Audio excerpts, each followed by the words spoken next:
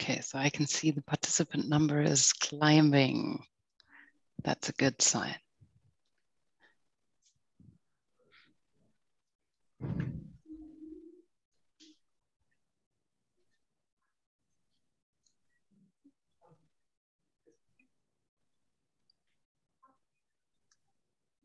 So we will just wait a few moments until everyone has connected.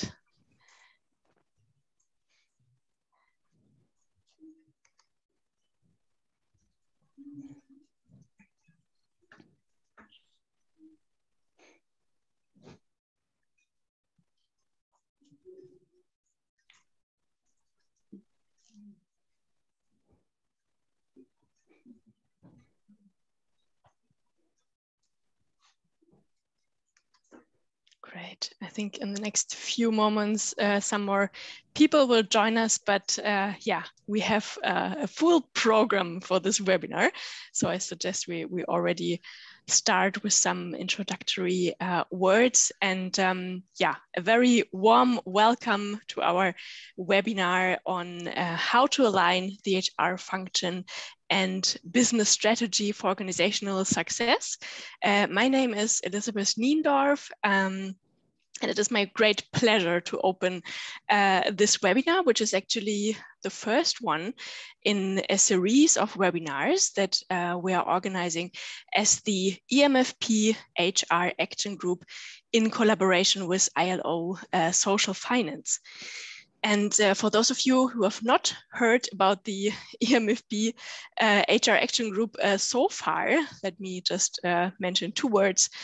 So the Action Group has been founded some 5 years ago in 2017. And since then, we are actively promoting HR as an integral part of business practices in financial service providers. And ADG, together with the ILO, and let me have a look, I think our colleague from ILO, Patricia Richter, is also joining us here today. So we are heading the e-MFP HR Action Group.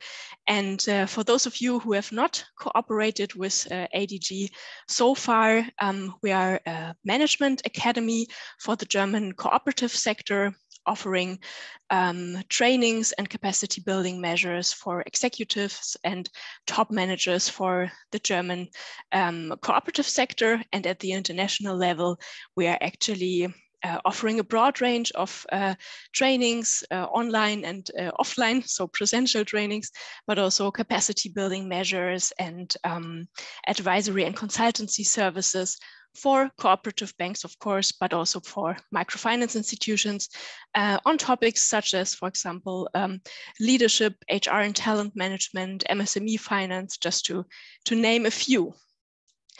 And yes, today we will kick off the series of webinars and deal with the topic how to align the HR function with business strategy. And I'm very happy to welcome our two panelists to this webinar. We have Mr. Hugues Bonche with us from Baobab, Madagascar. Happy to have you, Mr. Bonche. And also Mr. Manusha Shitaishvili from Crystal, Georgia. Very nice to have you with us. And let me also very warmly welcome Ms. Isabelle Katthagen, the director of ADG International, who will join me in the facilitation of this webinar here today. So what are we going to do in the next hour? We will explain why HR is crucial to operationalize your business strategy, and we will discuss together with our panelists different approaches how to do this actually. So our panelists will share their experiences in strengthening the HR function and tell us what are their lessons learned in this respect. And I would say, without further ado, let's start right away. And I'm going to share a presentation so that you can follow us. And before we really jump into the topic, we want to know your opinion. And I'm going to show you this slide here. And if you have a look at the chat, you're going to see a link, the same link that is posted here on the slide. And this link leads you to a Mentimeter survey. So I'm kindly asking all of you to click on the link and have a look at the question that appears. And tell us about your opinion. So we are asking you there what you think is the most crucial factor for HR to be effective. So you are going to see, I think, seven different options, and I'm giving you a moment to go through those options, read them, and choose the one that, from your point of view, is the most important one for HR to be effective. And I'm just going to wait a few moments that everyone has the opportunity to choose one factor here.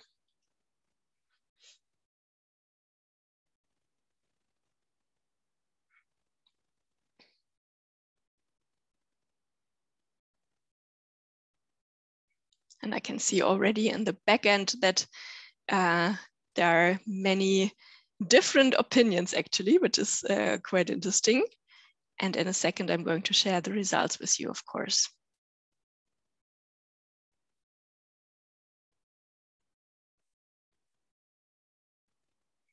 So for those of you who might have joined the webinar a few minutes later, you will find in the chat a link, and we kindly ask you to click on that link. It leads you to a Mentimeter survey. You will see a question with 7 different options, and please choose the factor that you think is the most important one for HR to be effective. And the results are still changing, so we will wait a few more moments before we show the results.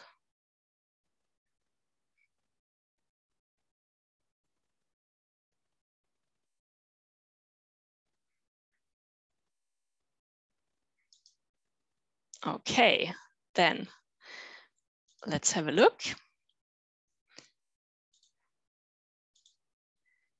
And this is how, for the time being, you see that the numbers are still changing, but I think we already have one winning factor here, which is the option HRD strategy is reviewed annually to ensure its alignment with business strategy. And I'm just announcing here that those factors, of course, have not been chosen randomly. And Isabelle will tell us more about how we chose those factors. Absolutely. Thank you very much, Elisabeth. So maybe if you do look at the different answers possible in this question, or for this question, maybe you can see a bit of a pattern. I'm actually quite happy to see that the answer that was so far selected most is the one named HRD strategy is reviewed annually to ensure its alignment with business strategy. The second one is the organization segments. It's human resources and defines HRD strategy for each key segment. There's 2 answers that were not selected at all. And if we look at them and we try to identify a pattern, one could say that these were split into 2 different categories, one being the strategic element of HR and the other being the more administrative look to HR. So why have we done this, and what does it actually mean? What is the difference and between administrative HR and strategic HR, and why have we actually chosen this this segmentation of elements? Now, if we do look at the next slide of the presentation, in fact, we will be able to see and re-see the answers that were part of this Mentimeter. The difference actually, and why we have selected is that if we look at, on the one hand, at the so-called administrative HR, we look at something that is a rather generic function. We look at elements such as manpower planning, typical hiring and firing of employees in an organization. Payroll processing is an element that is allocated to administrative HR.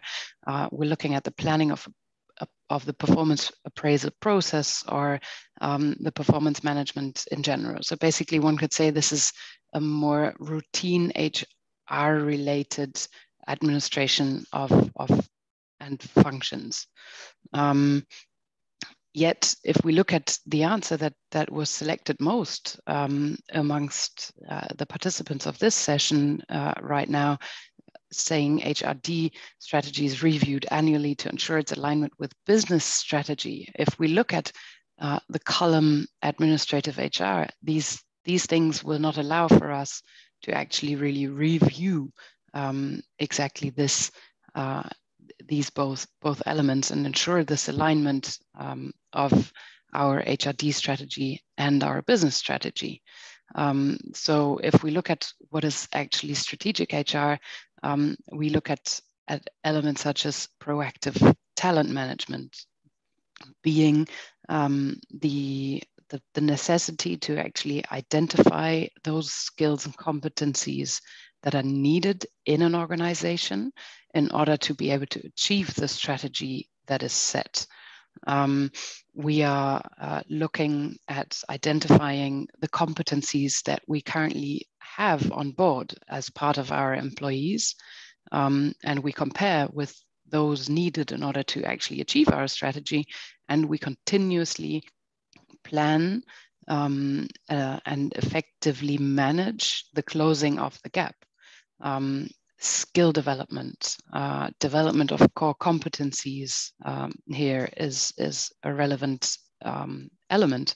And at the end of the day, what we're looking to do is to actually develop these core competencies and skills that allow for the creation of a competitive advantage through being able to create innovations in, be it product or be it processes or be it technology, in order to actually make a difference for the organization. And if we actually purely focus on the administrative elements of HR, one could actually say we're hindering the organization in achieving its strategy. So our opinion and experience actually is that it is important to focus on the right hand of the table that we're currently looking at in order to allow for the organization to have a chance to actually achieve and result in positive performance for the strategy, and in continuously developing as an organization, no matter what the goals are that are set for the organization as such. And this is why I'm actually quite happy to see that from the 6 answers available,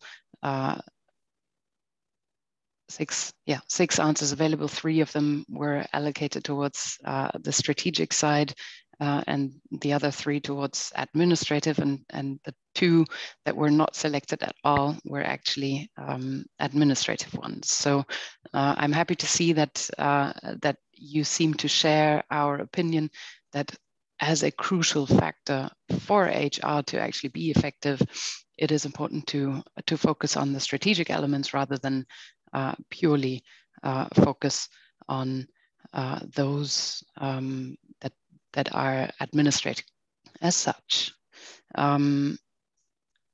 Now, maybe a bit of a bumpy bridge. However, what we did as an HR action group was also to identify different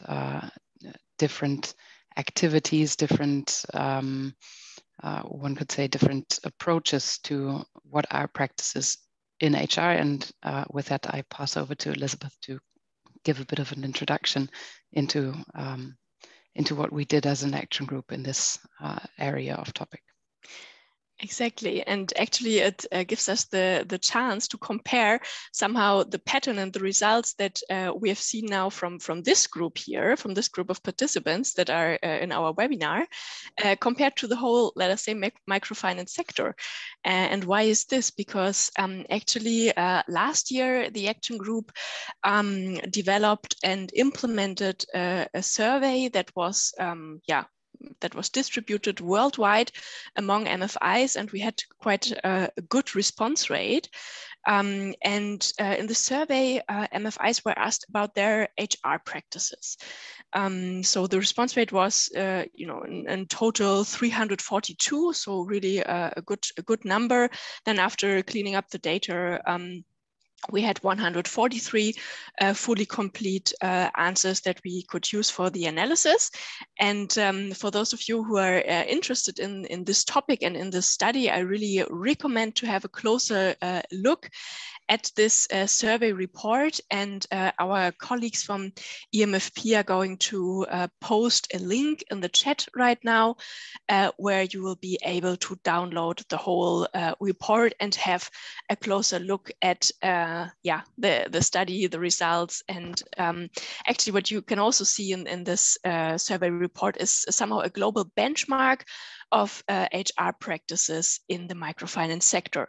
And presenting the whole survey report would be really stretching our time budget today, but we have brought you one interesting insight here, where participants of the survey were asked about a list of processes that you can see on this slide here. And they were asked to identify which of those processes they are implementing in their organization. And I just want to highlight one response here that's really interesting, and that is the third one. So a bit more than half of the survey respondents, 54% have indicated that they review their HR policies to ensure effectiveness and alignment with business strategy each year. And of course, there are many different interpretations of this finding, but one possible interpretation is that if they are ticking this response here, then most likely they would have a strategic view on HR. And while the others who have not ticked this response, the 46% of survey respondents, they might of course share the view that HR is strategically important, but they seem to not have been implementing concrete steps to really promote and strengthen the HR function. And that is actually what we want to focus on in the next step, to identify and discuss those concrete steps. What can be done to strengthen HR. And at this point, I would like to actually point out, and you can just bring them all in, I guess, and to see. Now, the question of this webinar is, or the title is to say, how to align the HR function and business strategy for organizational success. So nicely put in the first question, one of the crucial elements was exactly this point. However, just acknowledging that this is a crucial factor does not already lead us into actually resulting in it and actually living it. So what is it we can do?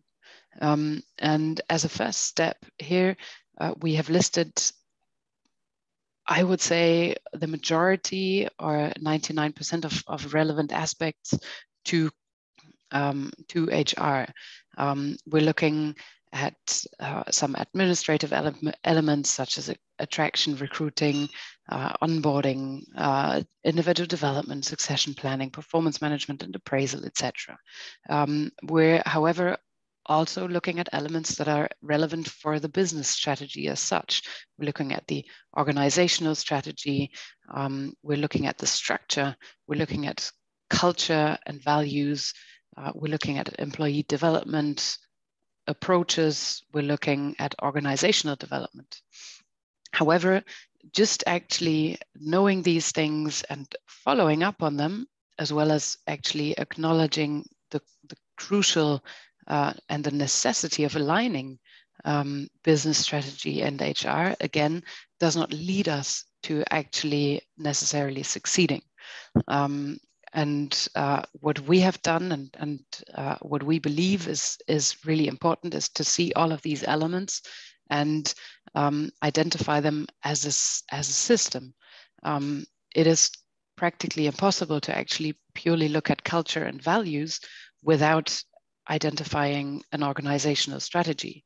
It is almost impossible to completely leave out the point of organizational development with this. And then what is also almost impossible to leave out employee development. So basically, in other words, if we look at these elements, none of these should be looked at and handled purely in an isolated way. Rather, what is to be done is to actually look at them individually, but also link them with those that are relevant. And instead of, let's say, in a generic way, going through each of these topics, what we would like to show in the next slide actually is how we can bring all of these elements into one picture. And this is what we've done here actually. We've tried to cluster these elements and put them into perspective in order to allow for, let's say, an orientation in order to support organizations in actually aligning their HR with the business strategy. And if we look at this specific graph here, all of these colored parts, the yellow ones as well as the red one in the middle, this is something that a lot of you may have seen before as something called sort of the performance management or HRD cycle, or as we call it, the talent management life cycle. We're looking at the sort of route an employee goes through when entering an organization until potentially or maybe actually leaving the organization. All of these elements always with a specific view and goal to retaining staff within an organization as much as possible. If we just purely look at these things, we could say this is something that could be allocated particularly to the administrative side of HR. However, from our perspective, it would not allow to align HR and the business strategy if we leave out all of the other elements. This element of talent management lifecycle, from our point of view, is embedded by the 4 elements and the pieces of the puzzle you can see around: the organizational development, the culture and values in an organization, the leadership principles as well as development, and ultimately also employee development.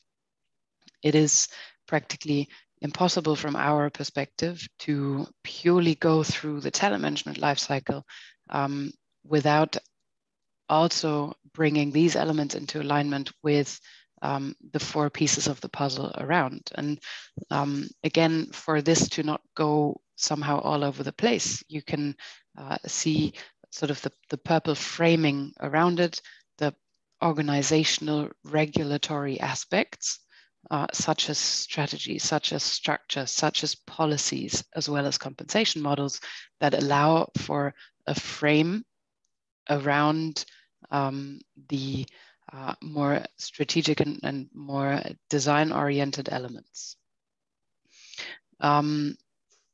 We call this this thing here Ashra, which from what we understood from Hebrew means luck. This is sort of something, or luck or happiness even, which is a bit of a positive coincidence actually for us. Ashra is the ADG understanding of strategic HR. And we were quite happy actually to see what the meaning of Ashra actually is, because we really believe that if HR and all of the related elements, both the administrative ones as well as the strategic ones, are put into one picture and put into alignment and seen as an entire system as such, if this is actually done and followed up on, and the guarantee for an organizational success is much, much higher than if it were not done. This allows for an organization to be,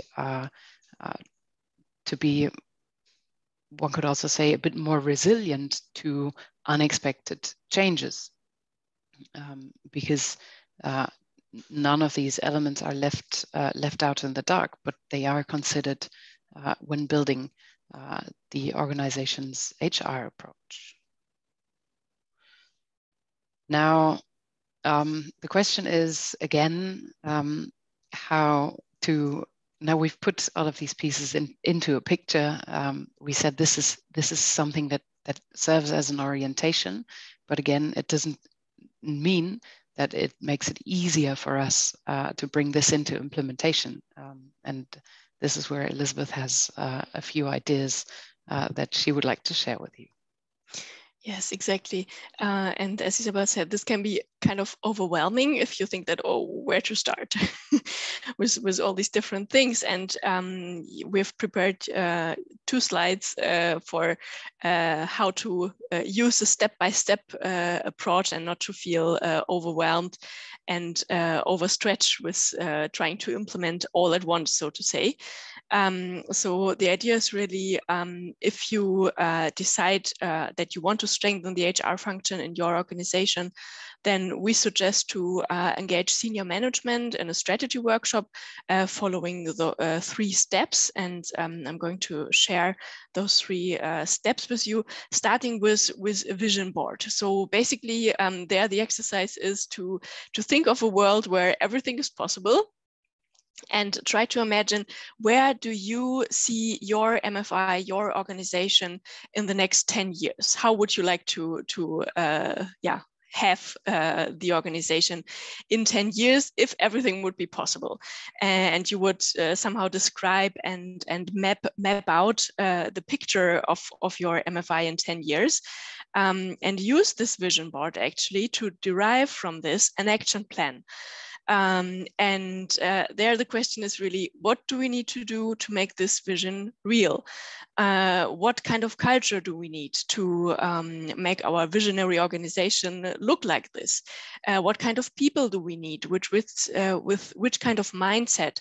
And there's really the interesting part linking to HR, where you could derive HR implications. So what are the profiles, the competencies, skills, and attitudes that you need to make this vision real? And then finally, the last step, map out an HR roadmap, and they're really going down to the question, what can we do today to attract and retain this talent that we need to make the visionary organization come true? And they're also answering the question, how can we develop a culture that allows people to strive for personal and organizational success, to identify with company values, to be courageous, to try out new things, and to learn and develop? So this is a suggestion from our side, and let us see now how this could work in practice. And I would like to, with this, start our panel discussion to see what Hugues and Manusha are telling us about their experiences in strengthening HR. And I would like to start our discussion with a question based on your experiences, on your opinion, on your view. How would you rate the strategic level of HR in your organization? And maybe we can start with Hugues from Baobab Madagascar to share his perspective here. Thank you, Elisabeth. Thank you, Isabelle, for the insightful presentation and also the details that you have provided. The survey is really revealing on what we've been experiencing the last years. And I'm very happy that the result you are showing fit on what we've been doing in Madagascar the last couple of years already. So just a short presentation on myself. I'm Hugues Bonche, the CEO of Baobab Bank Madagascar, a subsidiary of Baobab Group, which is one of the leading microfinance group operating in the market. So going straight to the question that you asked, I think from the direction we took 2 years ago, I can say that today HR is one of the key and strategic division and function we have within the organization. Why?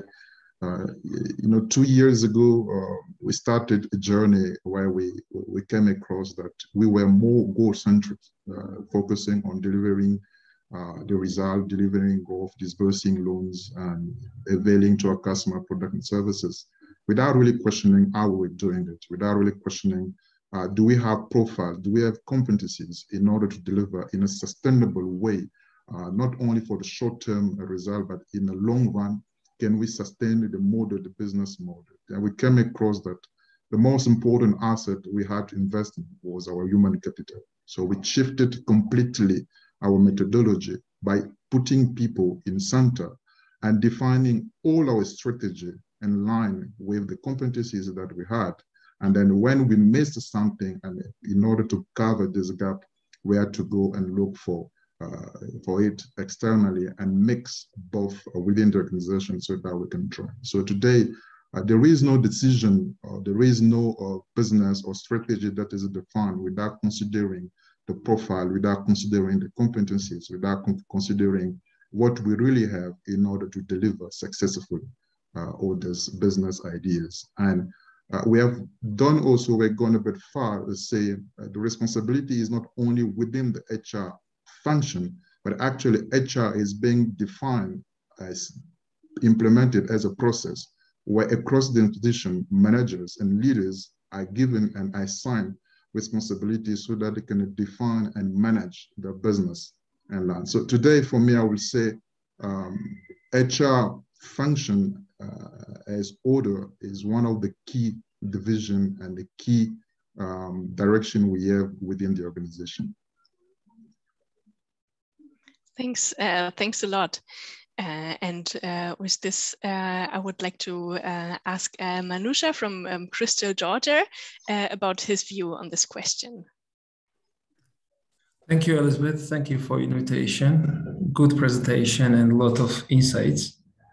I don't think in another way. I think that a company which has ambitions and which has long-term goals, I could not imagine differently that HR has no crucial and main strategic role in development, because I joined the company more than 10 years ago. We have few people in the company.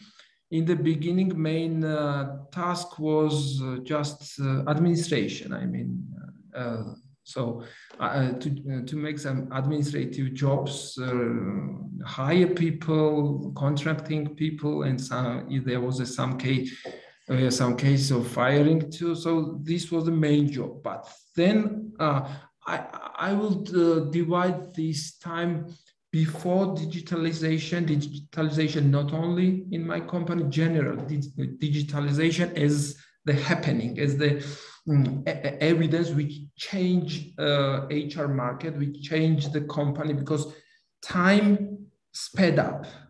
And if time sped up, a lot of changes in environmental, a lot of changes in such business in people's motivation.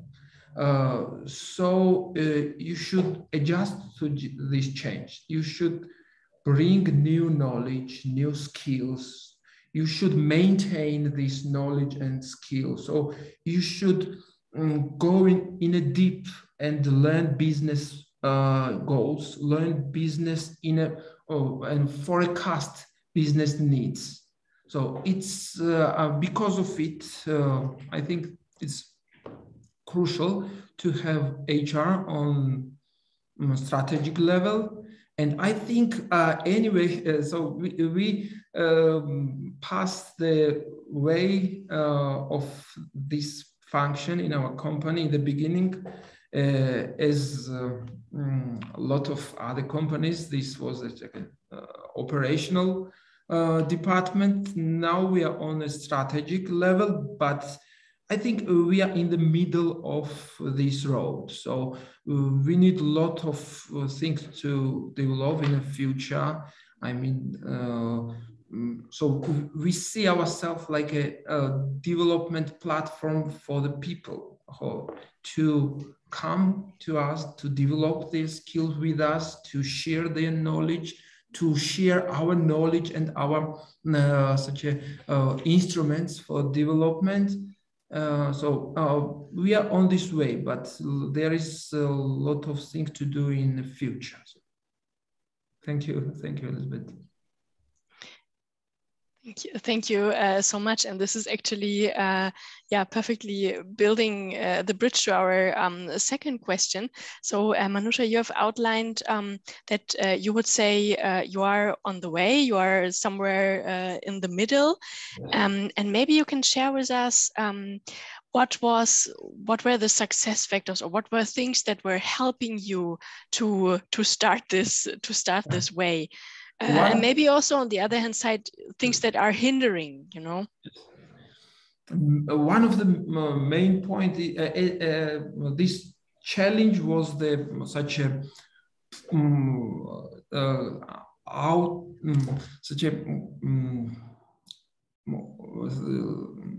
which gave us push. I mean, this digitalization and changing atmosphere, but the crucial is management decision and founders' attitude.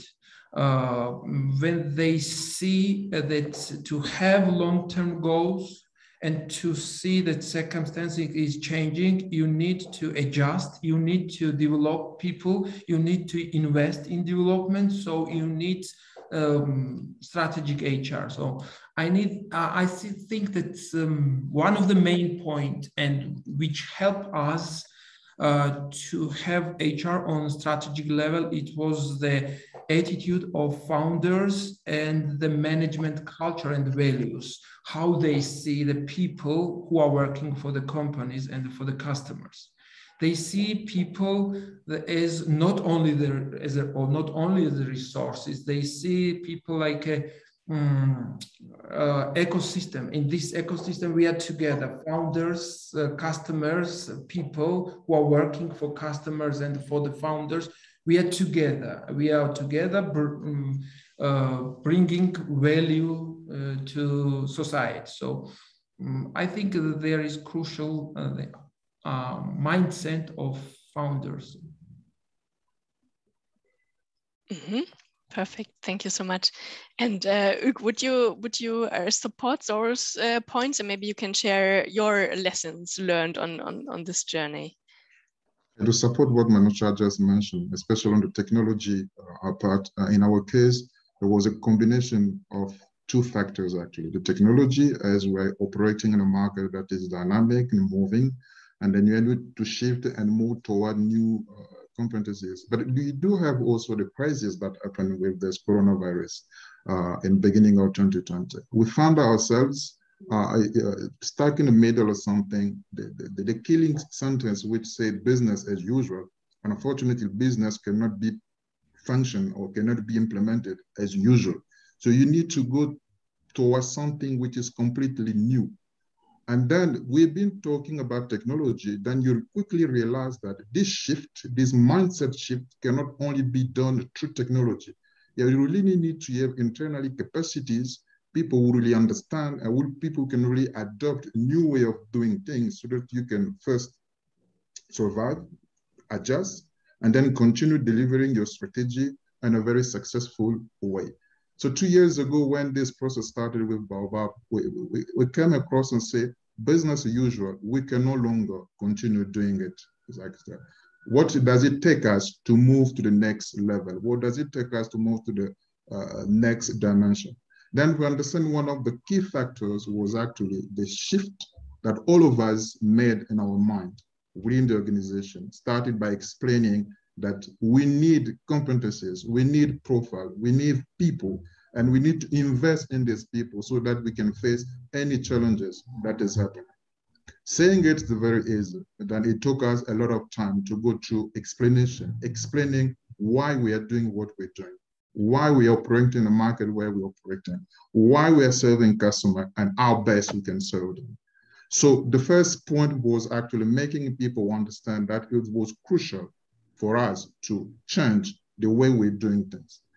Explaining this through the institution, starting from the senior managers up to the last employee you may find in the institution, making them understand that it's not only about one task or one function or one direction, it's actually being a global, an institution issue that we need to tackle properly and we need to tackle together.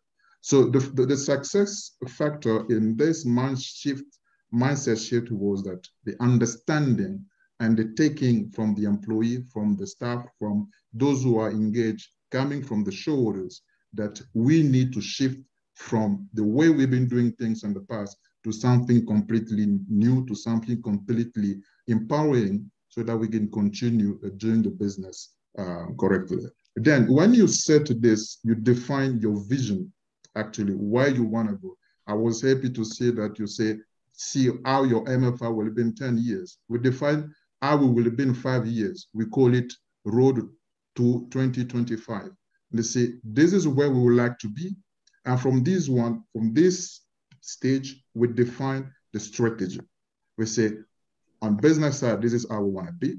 And then if we want to achieve all these that we have defined in the strategy, we have to define who has to do what and say, what do we need and what do we have in a place that we can leverage on and move forward?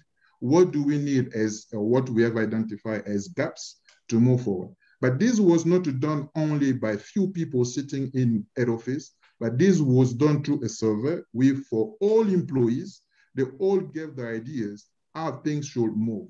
So we went to an approach where only few were deciding, by an approach where you are including everybody. So everybody is buying the strategy. Everybody has received the explanation. Everybody has understood how to do it.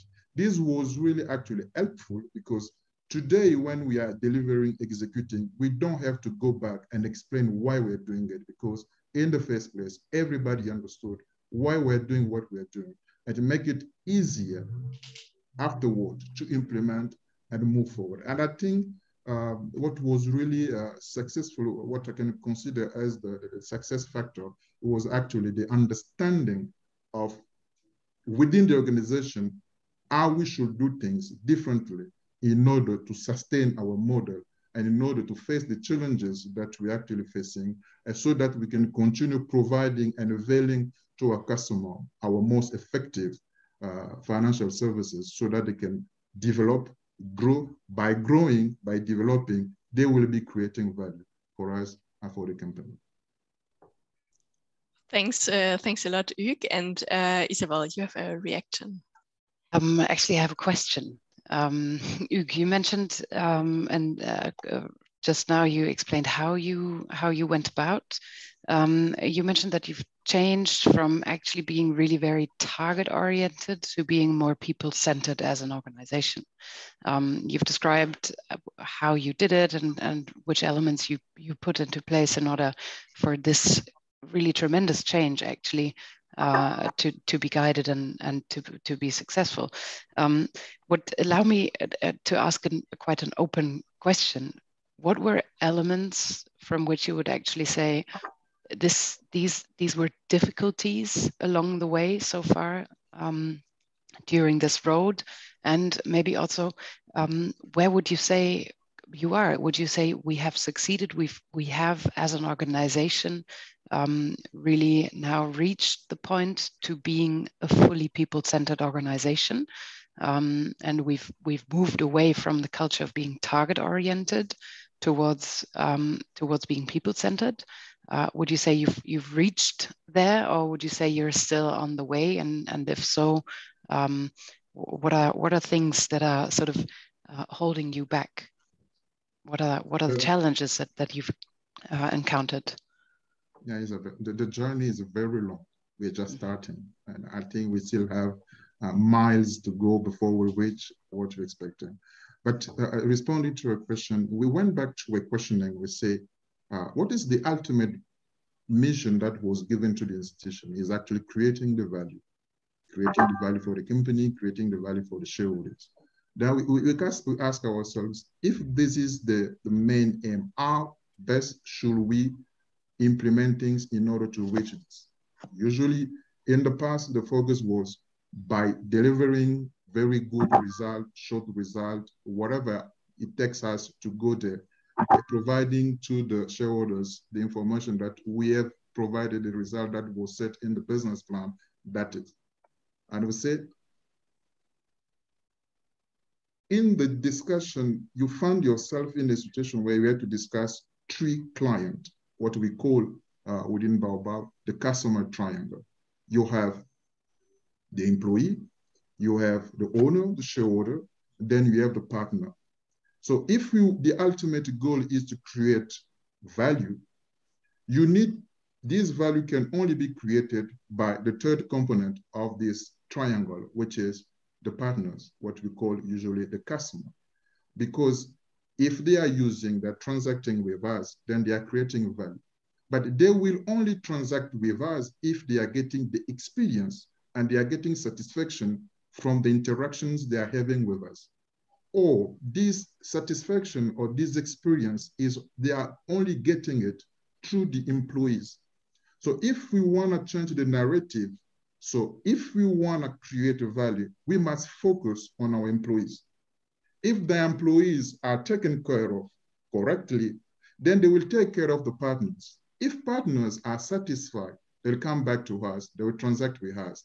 Because they are transacting, because they are creating value, then we can create the value for the company and for the shareholders. So we completely change by looking for short-term goals, focusing on investing on our human capital to see if we invest in them and we equip them with knowledge, we equip them with resources, they can actually take care of the business by themselves. We say, what does it take us? Because we've been focusing only on short-term goals. We say, let's go by investing first in the knowledge. We completely change the training programs for the newcomers where they are coming. We prepare them not only to go and sell products and services, but actually to think about client satisfaction. They will say, if the newcomers are coming with this new mindset, what about the existing one? Because they've been operating with this older mindset where they only focus on selling instead of taking care of customers. So we changed also, we implemented new refreshed training programs for them so that they can move from the old system to the new one. And then you have within the organization, one of the most difficult part, which is the middle management, because we're asking them to be strategic, but not too strategic, operational, not too operational. When all this stuff is coming, you need to train them to see how best they can manage the business on a daily basis and provide this experience to our customer. So we implemented a middle management empowering program where they are taken through a 6 months program to know how to deal with their colleagues, how to deal with themselves, how to deal with a product and services, but more importantly, how to deal with customers. And then you say, if these three components, these three blocks beyond are trained and prepared to face and provide this experience and create value for the companies, what about the senior managers? Because they have also to understand and to position themselves in supporting and backing the operation. So we went also by sending them to some certification programs, some intensive training programs on leadership, on management, on people and talent development. So by bringing all together, we actually starting something where we actually changing the mind, shifting it completely, moving it from only specific short-term goals to more long-term goals where we focus on people. Because we're focusing on people, these people actually driving the goals, driving the transaction, and creating the value for the company. So there are some things that are hindering or some factors that are not really blocking. But for me, the very difficult one was actually the mindset. You know, when you have been operating the last 15 years in a certain way, and then you have to shift, it's not that easy. You need to go through intensive program of discussion, training, explanation, making sure that you are there to respond to any obstacles that you may face. So the process has started, but I think we still have a long way to go to change the mindset that was there for 15 years and move towards something that we know and we're working that we know that this will create value for the company. So a lot has still had to be done, but I think the more important is actually step by step, we are changing, we are improving, and we are correcting what was there and what was not really properly implemented. Mm-hmm. Thank you. Yeah, thanks a lot for sharing your experiences. And Manusha, would you like to add something listening to Hugues? For us, main challenge in this way was maybe strategic HR needs and demands the involvement of people in the processes. And one of them, I mentioned that one of the crucial roles there was a decision from founders, but anyway, it is not enough if you have no organizational culture, because organizational culture does not come only from founders. Maybe it comes from the ordinary people who are working for the company. Yes, management and founders are responsible for implementing, for maintaining and enhancing the values, maybe making changes, but their support is not enough. And to have good talent management, it needs engagement, high level of engagement of employees. And I think that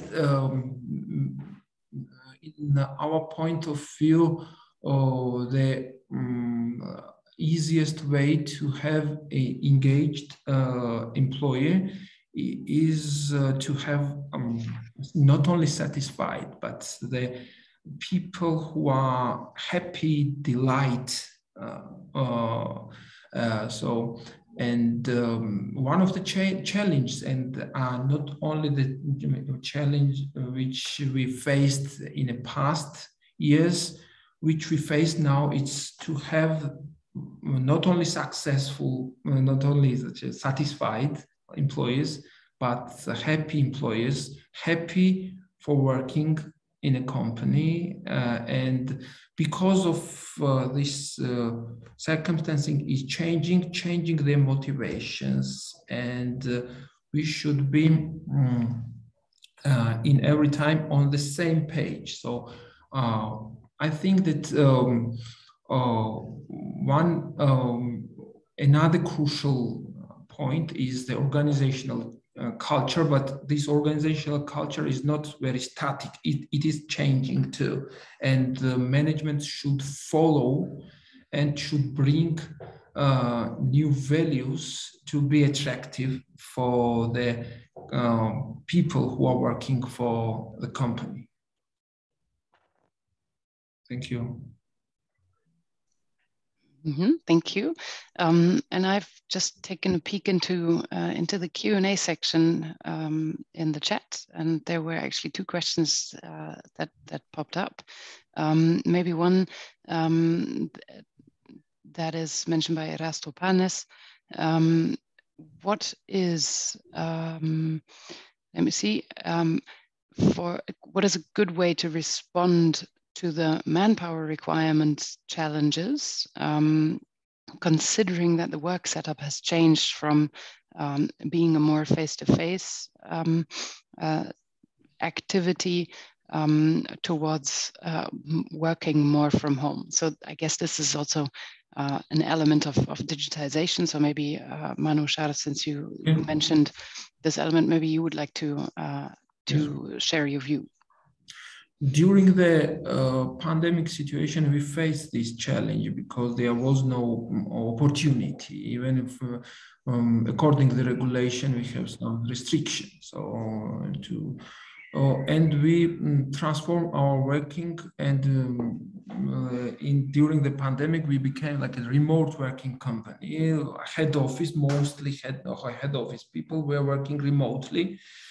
And it is challenging because in remote working is some kind of comfort for the employee, because they have opportunity to mix working with everyday life, with family, to be close with families, to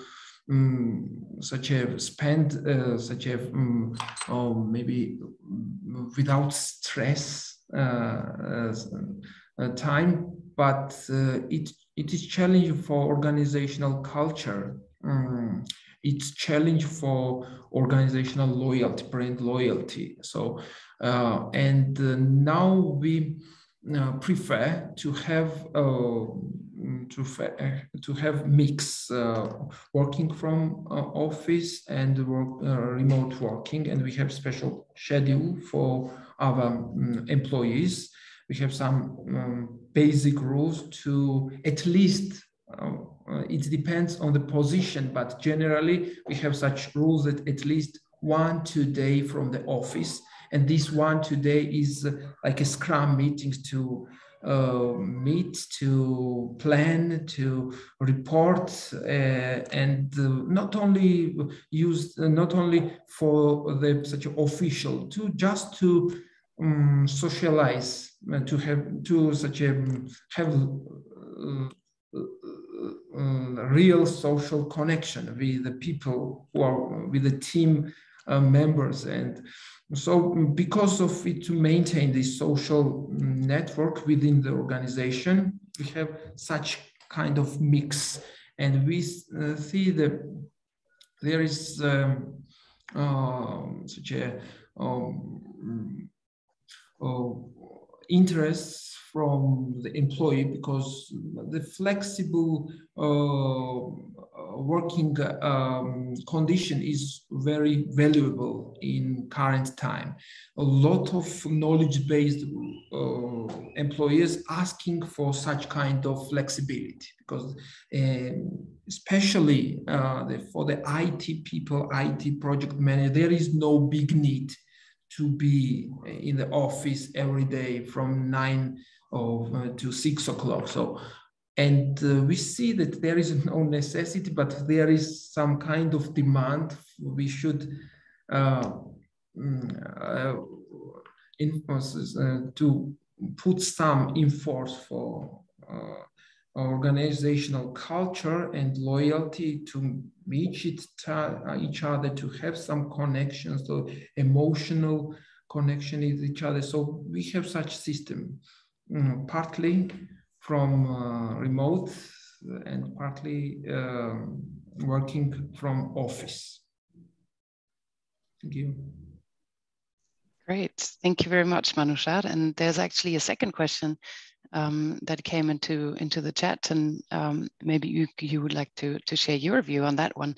The question is, what are your best practices in retaining employees amidst global resignation? So basically, what are your ideas and best practices in employee retention?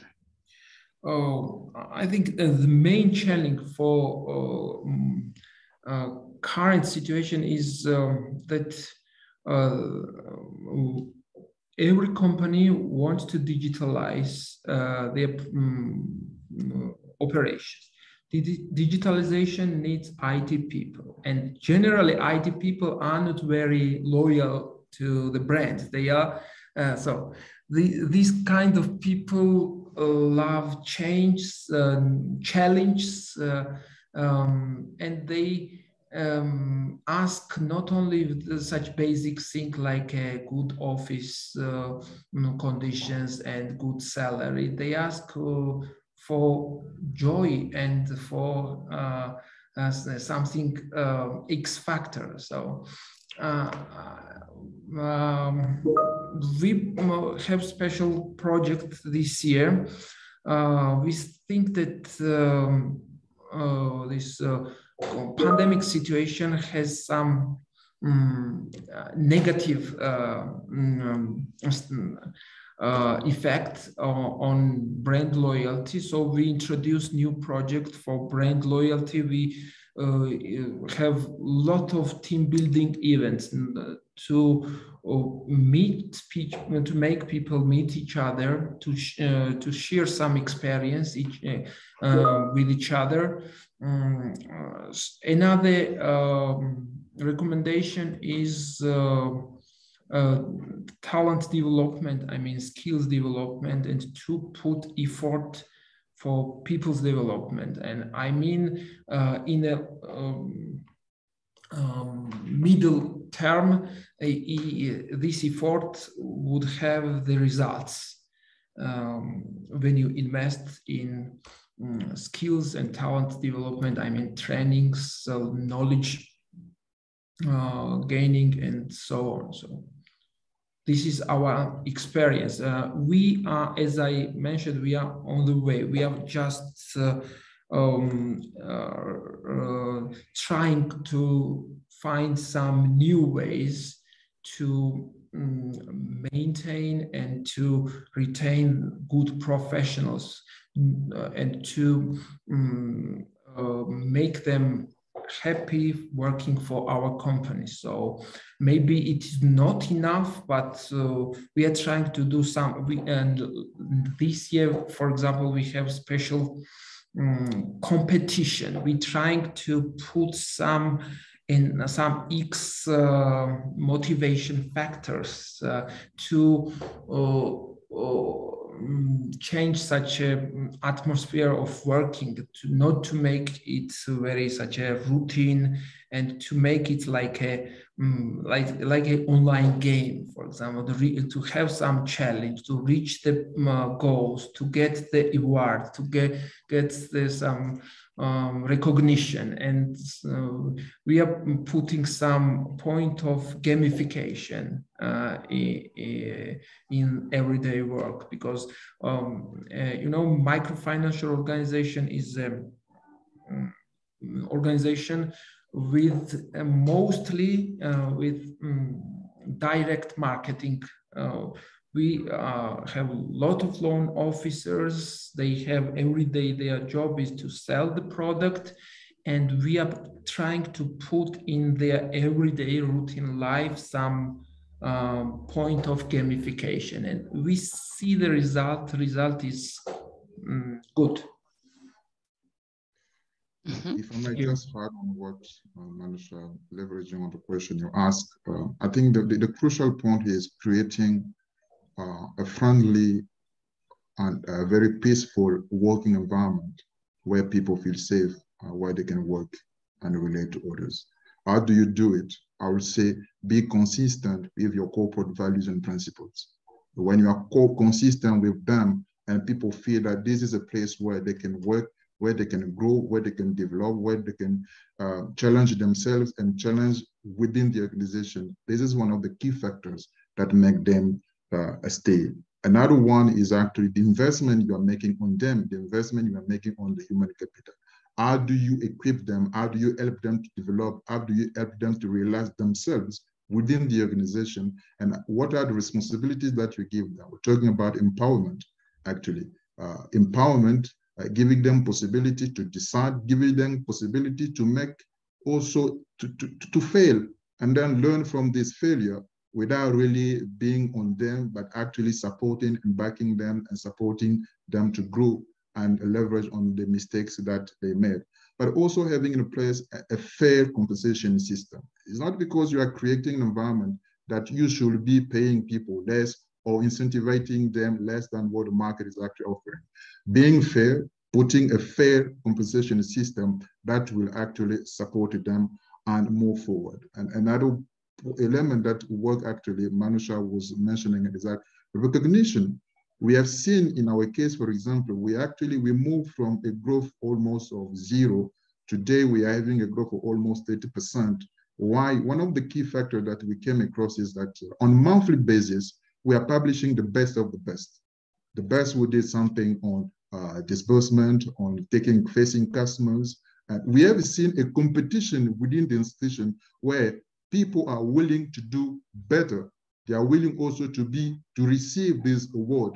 There is no any money attached to this recognition, but actually they're proud that I've accomplished something within the organization that is consistent with the values and the principles.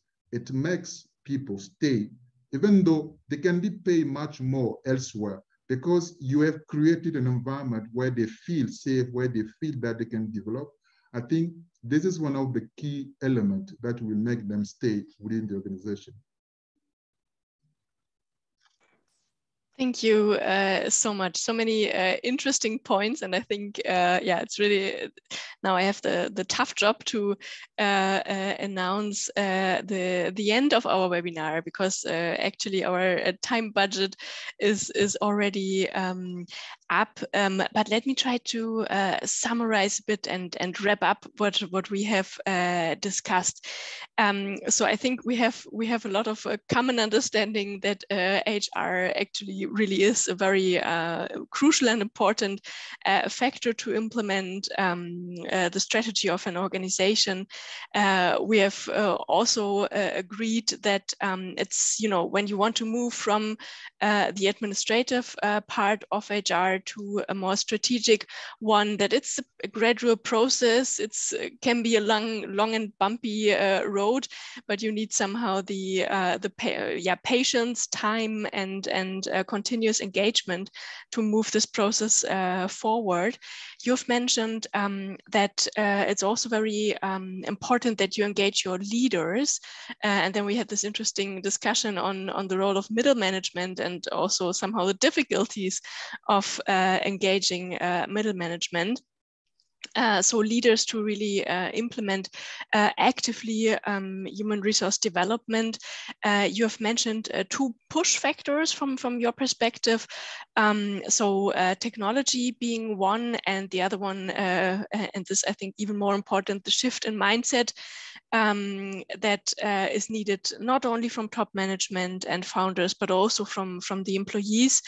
And you've mentioned many ideas how to facilitate this process. One was to really create an understanding of why do we need to change? Why do we need to do things different than we did them the last 10 or 20 years? What actually is our vision for the future? And then they're not get tired of repeating this again and again. You've also mentioned that it's important to ensure participation and really engage people from all over the organization. That you also need, of course, time. It's nothing that you can do overnight, so to say. And to mention also our discussion on how to retain good people.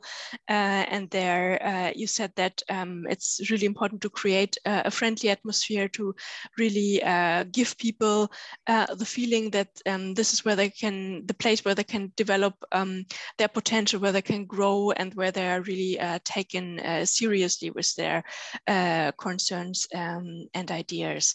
And yeah, from this long list, I think we can see that it was really interesting discussion.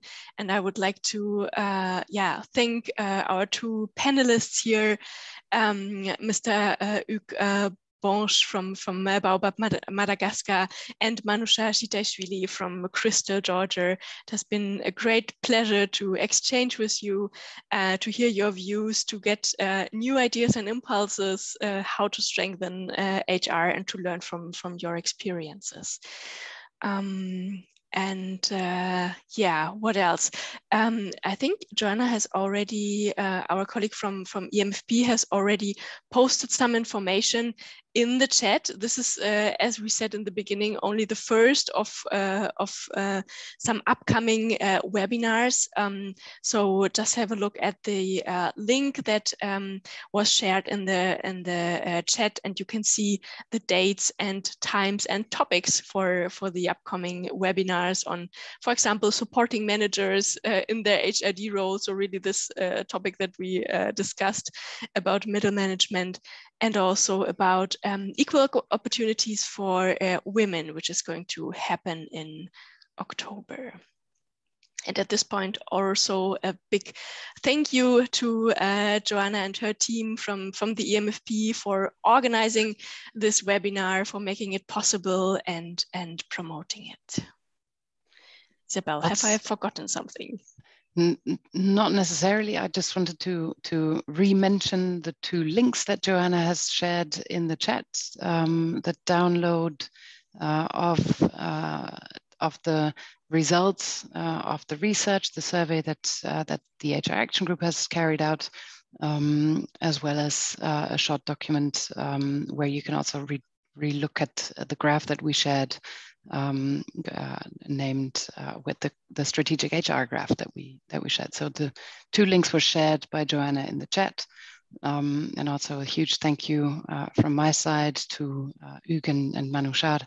I can only stress that I fully agree with everything you've mentioned, and I'm very happy to hear that microfinance organizations are shifting from being purely results-oriented to being people-centered. I think this will lead to ultimately actually achieving the goal that stands behind microfinance much more.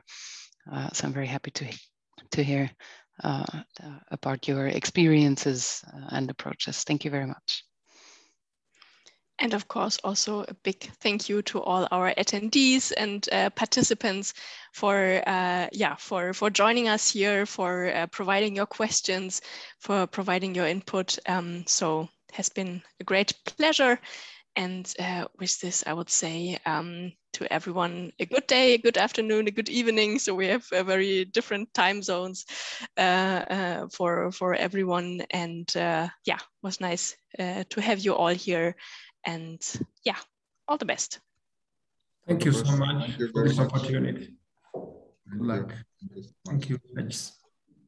Thank you. Bye-bye.